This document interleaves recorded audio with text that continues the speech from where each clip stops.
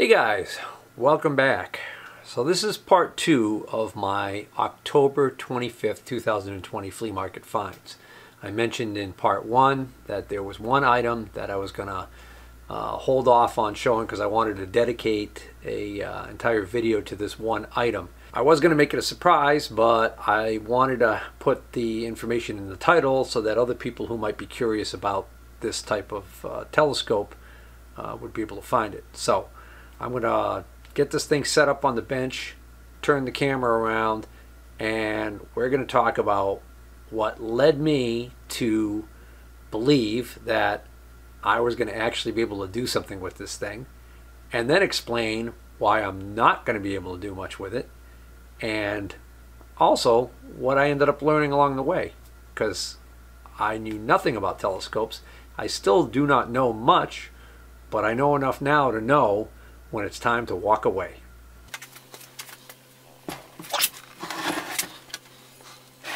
Whew. All right, guys. So this is my Meade LX200 EMC telescope. I was at the flea market and I saw this thing probably, I don't know, earlier in the morning. I went by that dealer again later. I bought that Cobra CB radio that I showed in part 1 of this pick, and then this thing was still sitting there, and then I went by again later on, and I don't know what made me ask about it. I think I had ignored it off the bat just because, you know, my first quick observation of it was, my thought was it's going to be crazy expensive. The thing is, this guy does clean outs and stuff like that, so he probably got this thing for next to nothing. Which is good. So when it finally came down to it, and I guess he didn't have any takers on it throughout the day, I was able to score this thing for dirt cheap. I'm going to actually hold off on letting you know how much I paid for this thing. Let me tell you a little bit about it, okay? All right, so some of this stuff I got off on Wikipedia, so I'm not sure how accurate it is, so bear with me. But looks like Meade was founded in 1972, and then in 1980 the year that they first got into making the Schmidt-Cassegrain type of telescope. I had originally thought that Schmidt-Cassegrain was the manufacturer of the lens, what I was calling the lens, which I was wrong on that too. And we'll get to that in a bit. So Schmidt-Cassegrain is a type of design of telescope. It's a type of telescope that allows you to get a very long, I think it's a long focal length in a short tube. So by using some hocus pocus and mumbo jumbo. So anyways, that's when they first started making them. And then in 1992, they launched the family, the LX200 family of commercial telescopes. This is actually considered a commercial grade scope, which means that back in the day this sold for thousands of dollars. They made different sizes. This one is a 12-inch.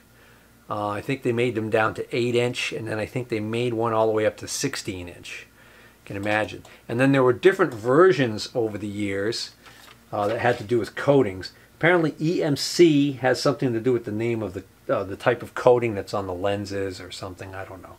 Anywho, Meade was making telescopes here in the United States, and moved around a couple different locations, and they ended up in Irvine, California, and they were making scopes until 2009 when they moved all of their production to a plant in Mexico. In 2013, they merged with a Chinese company called Ningbo Sunny. So Ningbo Sunny became the Chinese parent company of Meade. And about a year ago, or a little over a year ago, there was a major decision in I think it was an antitrust suit that was brought by Celestron Telescopes against Meade and its parent company, and accused Meade of conspiring, I guess, with another manufacturer, I forgot who, in trying to fix prices in the US on telescopes. And they were awarded something like $16.8 million in damages or something like that, which led them to file bankruptcy in the earlier part of this year, from what I had read in the article. And it's basically bankruptcy protection because they now are on the hook, I guess, for this money, but they claim that they're going to still, you know, they're not going anywhere. They're going to still somehow survive this and come out of it. So let's get back to the telescope. So why was this thing sitting there all day and hadn't been sold? Was it because the guy was asking way too much money for it? No. The reason why is because there's a big dent right here in this, which is actually a nice metal cover. It's nice, this lens cap, again, it's not really a lens, is actually metal. And the dirty little secret that it's hiding, that scared everybody away who may have gotten serious enough to actually look into it, is this. So this is all smashed. Big crack in the top here too. So this thing is not too good. There's a whole chunk of the glass missing here. I could stick my hand right into this thing. So why did I buy it? Well, here's what I figured. I figured I'm Mr. Fix-It. So what I'm going to do is I'm going to find one of these lenses on eBay and buy it. I mean, how expensive could it be? And then I'm going to just take, look, it's got screws. Clearly, you just unscrew this thing and you take this out and you pop the new lens in and Bob's your uncle. Wrong answer. Oh, and by the way, this being all busted is not the only issue with this scope. There's also some pieces missing. And I didn't even know what the names of those pieces were before. Now I know. And again, I just thought, I'm going to find one of these here on eBay and another one here on eBay, and I'm just going to put this thing together. And I'm going to get myself this really cool scope, and everything's going to be wonderful. Well, okay, so, all right. So let's talk about this tube right here with the optics in it, okay, is what's referred to as an optical tube assembly. Pretty fancy name, right? Kind of makes sense. It's a tube, it's got the optics in it, and it's assembled. Optical tube assembly. The way that this telescope works is the light comes in through this part right here, and it goes down and it hits a mirror that's way down inside there. And the mirror is concave. It's got a dish shape to it. Very precise. And that mirror actually makes the light beams reflect back up and hit another little mirror on the back of this disc right in the center right here.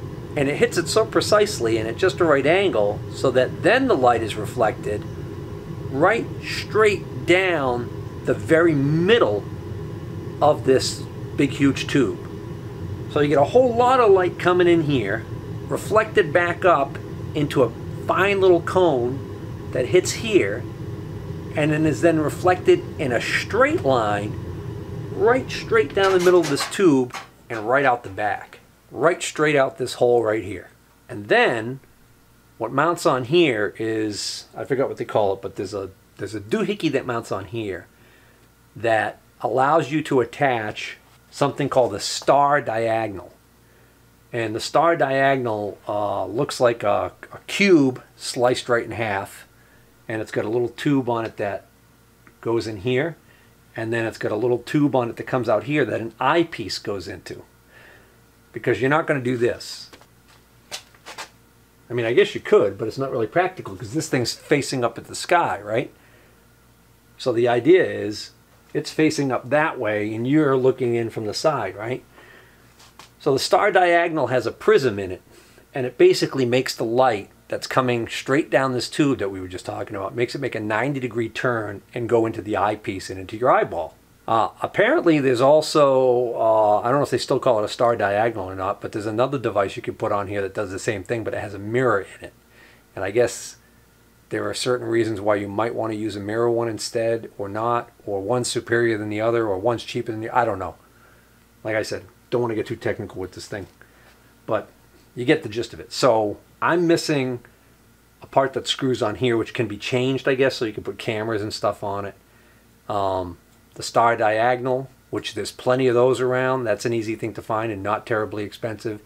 An eyepiece, again, not too bad. I don't have to go, I mean, the sky's the limit. It's like anything else. You want to pay enough money, you can get really expensive on this stuff. But I could have found probably cheap enough replacements for all of this stuff in the back here, and it wouldn't have been too bad. This right here, okay, is a mount for a little miniature telescope that's called a finder scope. I was calling it a spotting scope because it reminded me of a spotting scope you would use for shooting. So to spot your targets. So it's called a finder scope. And the idea is it has a much larger field of view, and it helps you center this big telescope on an object, and then you switch over after you've lined it up. You switch over to the eyepiece here to get the really good look at whatever it is that you centered, right? That makes sense. So I was going to need to find one of these, and again, I could probably find one that wasn't too prohibitively expensive that I could replace this with. So that wasn't a big deal. The next problem was the electronic controller down here. Well, actually, let me get to that in a moment. While I got the camera positioned looking at this thing, let's talk about the other big issue. You see this hole right here where it looks like maybe something broke out of? Right here. All right. There was a doohickey that came off of the back of here. It was mounted to here. This thing must have fallen off of a tripod. That's my theory as to what happened to this thing. And when it took its spill, not only did it break that glass up in the front, but it also busted off whatever was right here. The nearest I can figure from what I've been able to research is the device here is called a focuser or something along those lines. And what it would have been is it could have been either manual or it may have even been electronic or a combination of the two. It might have been like almost like a servo. But what it does is that mirror that's inside there, that huge mirror, it actually has the ability to slide up and down inside that tube. In fact, if I tilt this back up, probably not a great idea, but I've done it so many times now, and I'm sure 1,000 other people have too. Did you hear it? It just slid down.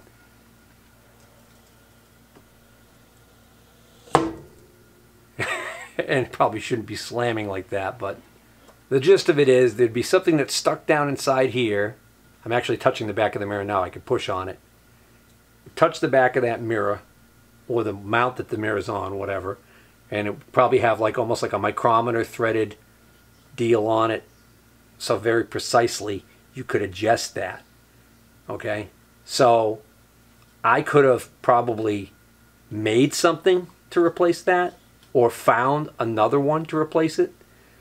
So that wasn't really the deal breaker. It was more of the issue that it turns out, because of the precise alignment of the optics in this, that you really can't replace that glass in the front. You can't just take that glass out. Even if you can find another one, if you put it in there, it's not going to match up correctly. You're going to have some sort of issues. In other words, any of the optics inside this optical tube assembly, if they need to be replaced, it's pretty much a non-starter. The only thing that really is possibly usable on this thing is the mount. So the idea is, the advice I got was, well, you know, get rid of this, get another one of these whole assemblies, and put it in this mount. Well, by the time I pay for another one of these and put it in this mount, well, then it begs the question, why the heck even bother? I don't have a tripod for this mount, okay? It would have had a tripod to sit on. I mean, I guess I could put it on a tabletop or something like that, but that's just asking for trouble, I would think. And then that brings me to the other issue with this thing. Oops. Careful, you might break it. So one of the reasons why these telescopes are so god-awful expensive is because of the technical mumbo-jumbo that goes on in the bases, what they call the mount. So I think this part right here is called the fork, but it turns out it's really actually an integral part of this base right here. You'll notice this says right on it, Meade LX200. And what it says is, it says computer drive system, LX quartz DC servo motor smart drive. And it's got a little meter over here to show you the current draw. It's got a little level here to show you when it's leveled. It's got an on-off power switch. It's got a north-south switch. It's got a few cable hookups here. Okay? They look almost like telephone. They're not, well, they might be, that one might be, what do you call it, J511 or whatever. So that says deck motor. I'm going to assume that's declination motor. CCD, that's charge coupled device. That's interesting. Maybe that's what that is. Power, 18 VDC. So that means your power inputs here, 18 volts DC. Keypad, reticle, focuser, RS232, and auxiliary. Okay? So, declination motor. I think that simply is a cable that went from here right over to here on the fork. Yeah, it says declination motor right there. So that's this motor up here on the side of the arm. It's out of frame right now. And that is responsible for making this thing tilt like this. Alright? Okay? CCD, have no idea. Power? No power supply anywhere to be found. I even looked through all the other boxes and stuff that he had laying there. He had all kinds of junk from some houses he cleaned out and everything. Couldn't find any of the other parts. Keypad would have been a pretty fancy looking doohickey, kind of like, well, this is a microphone, but you know, a thing you would hold in your hand, a dongle or whatever like this, that would have all kinds of buttons and everything to do all kinds of fancy stuff to basically manually control this thing. Because there's, you know, a motor in here that rotates it left and right, and then you get the declination motor, all of that, right? But then you could also, I think, put in like coordinates. Crazy. Reticle, don't know what that is. I think that has something to do with like the eyepiece deal. Focuser, probably that was for if you had, where this big hole is busted out here, that thing I was talking about, if you had an electric focuser, you would probably plug it into there. RS232, that would be so that you can hook this up to a computer and use the computer and software on the computer, special software, to actually use a computer to control this and do stuff. So that's interesting. And then aux for auxiliary, who knows. So I found a Facebook page dedicated to LX200 Meade telescopes, classic LX200s. Apparently this is considered a classic. Classic, I think, is the unofficial name that was given to it by fans of the scope. As opposed to, I guess this was replaced by the LX200 GPS, which added, obviously it must have been global positioning satellite technology, was now available to be used to basically, GPS would tell this scope, I guess, where it was positioned on the face of the Earth to help it locate celestial objects. Pretty cool, right? So a little while ago I said that this tube right here, is this optical tube assembly, is basically junk if you break anything in it. Well, it turns out apparently like the mirror inside here isn't completely, if it's not broken or damaged, it's not completely useless. It can be maybe used for another project or some other type of, you know, telescope build maybe. I don't know. I think somebody had mentioned that. So I might be able to get a little something out of this as far as, you know, selling the parts. So I figured, well, that's what I'm going to do, right? I'm going to part this thing out. So I started to wonder about this base. Well, it turns out that the fork and this base is considered the mount. And apparently these mounts, some guys really want them. So I got contacted by somebody who saw that I had this broken telescope, and they said that they'd like to buy the mount from me. And they threw out a price of like 300 bucks. And I was like, wow. I said, that's pretty good. And I ended up communicating with that person only to find out, unfortunately, that they were in Canada. I actually had somebody else even, I forget where they were, Australia or something like that, said, oh, they wish they could get them out from me, but they knew that the shipping would be crazy. So this guy's in Canada. Well, shipping from the USA to Canada is a pain in the butt for me. I've never had much luck with it, and you can see this thing's huge. Even when you take this, obviously the tube wouldn't go, just take the mount, but just because of the physical size of it, got to box it up, and then you got to cushion it enough so it's going to be able to get there safely. You end up with a huge box. You end up with the customs paperwork and all that baloney and everything. Then I also got contacted by another guy, and he offered me $500 for it, and he's in New York. He's one state away.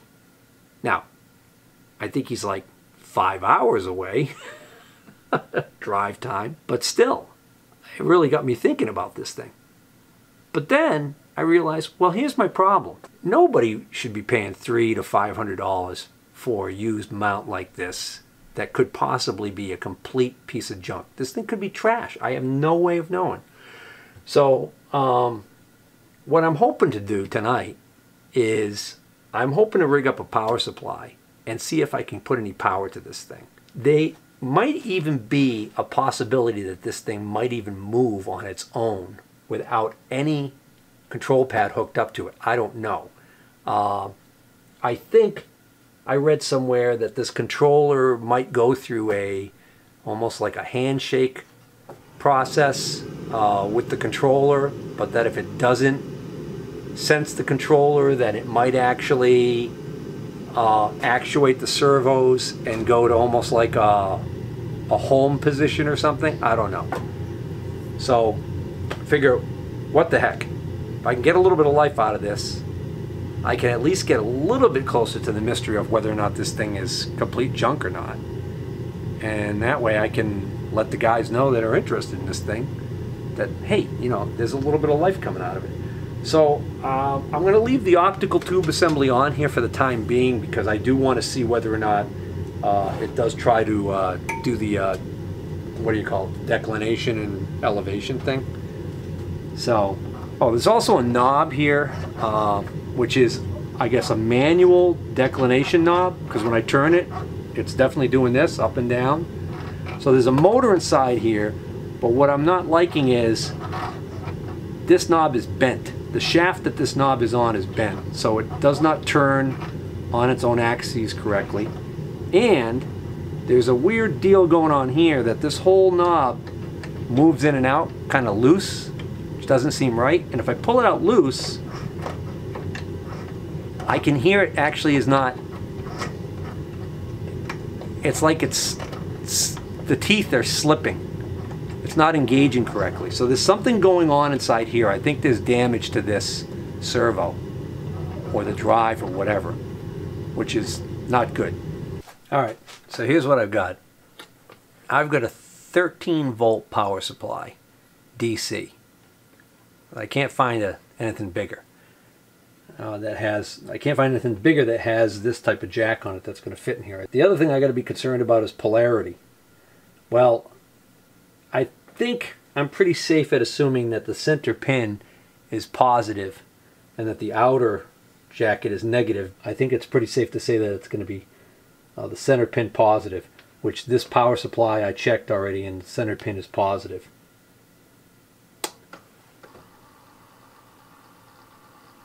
Well, that's a good sign. It's doing something.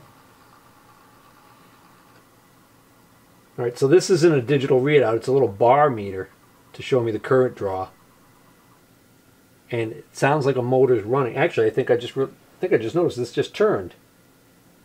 Okay, so it's stopped now. It's almost as if it's like sitting in an idle position. I'll try this north-south switch.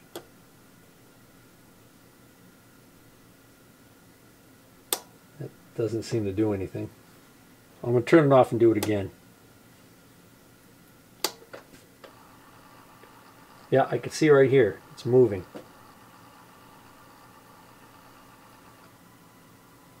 So I don't know if this is degrees or what, but there's a 14 here and then there's quite a few divisions to 15.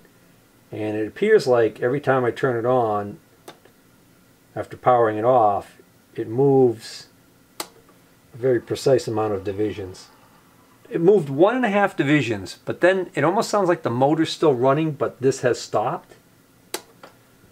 Yep, same thing. Moves the same distance every time I turn it on, and then makes that noise for a little bit longer after it's stopped.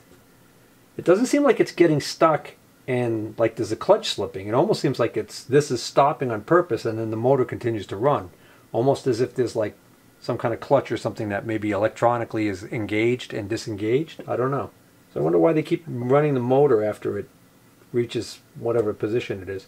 So that's all it seems to want to do, is move 1.5. Now, the declination motor is not doing anything, but I think that's because I don't have a cable hooked up to here. So let me just see whether or not a regular network cable will plug into that. The only one I have handy is this really long one. This is my son made this at school in information technology class. They showed him how to crimp network cables. I also don't know. I'm assuming they tested this cable after they had the kids do it. I don't know. All right, let's see what happens. All right, let me just go find a known good cable just to make sure that that's not what we're dealing with here. All right, I now have what should be a known good cable. It actually was brand new and used. Probably got it with a router or something and didn't end up using it. Yeah, so I don't know what to make of that. I can't make it send any signal to the declination motor to do anything. You know, if I had a keypad, I could plug it in and just manually try and actuate it, but without that, I don't think there's much more I can do testing wise.